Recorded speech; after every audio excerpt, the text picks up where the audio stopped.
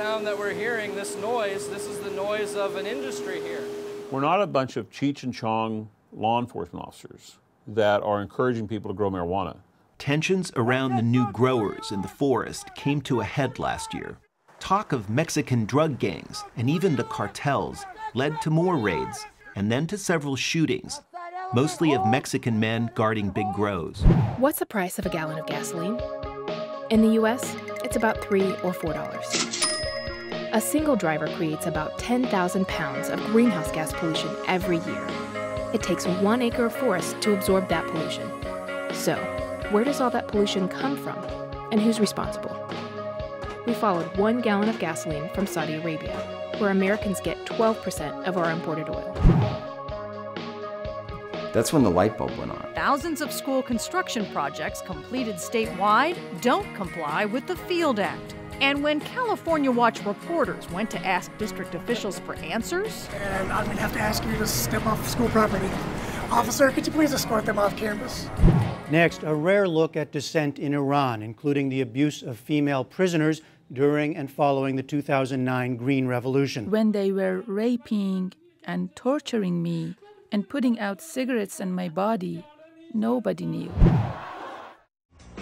The Mall of America launched its program to help spot terrorists 6 years ago. So the doorbell rings and a husband's taking a shower and there's this guy with a badge and says, I work for the FBI. And, you know, and I was like, really?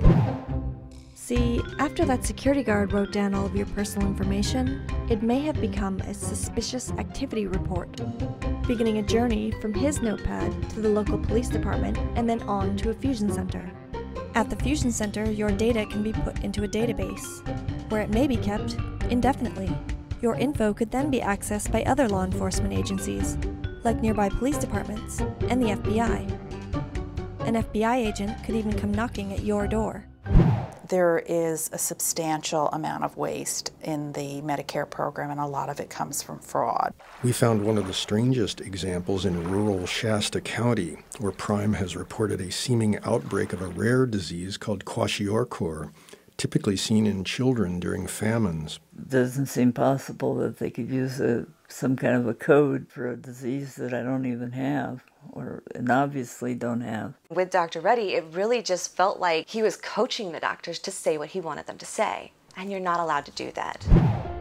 3 separate medical experts, including the chief forensic pathologist for the Orange County Sheriff Coroner's Office and a biomechanical expert at UC Irvine, said, in all likelihood, an accidental fall did not break Van Ingram's neck.